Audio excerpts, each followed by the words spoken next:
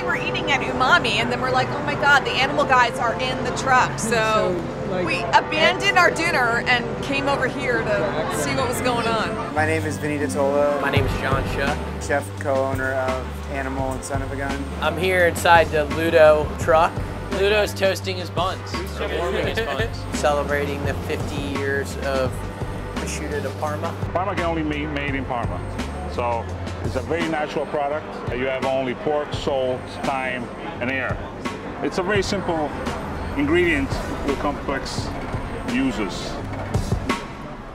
Today I made mozzarella with charred radicchio, black mustard, and crispy prosciutto. The prosciutto for this has been sliced and then fried and mixed with breadcrumbs for a crunchy element in the dish. Everybody takes a chopped salad! Chopped salad! It's amazing! I made an Italian chopped salad inspired by the homelands of Prosciutto de Parma. This is actually a very meaty salad, if you can tell. The meatiness of the button mushrooms and the meatiness of the prosciutto are a great combo together. It's almost like a sandwich without a bun. Fire! 15 prosciutto sandwiches! Yes, madame, yes!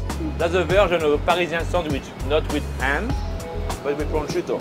Bread, butter with salt, yuzu and honey, radish, cheese olive, et voilà! I thought the sandwich was quite delicious. The crusty French bread was excellent. Could use more prosciutto, but that's just me. I can never have enough of that.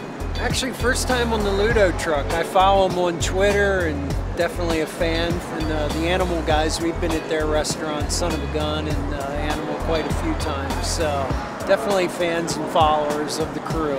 Oh, Vinny. It's like a big hand, a wild boar. A lot of hair, like the Prosciutto di Parma. So here we are. Wine, good food. Can you see a parm like slicer and we're in?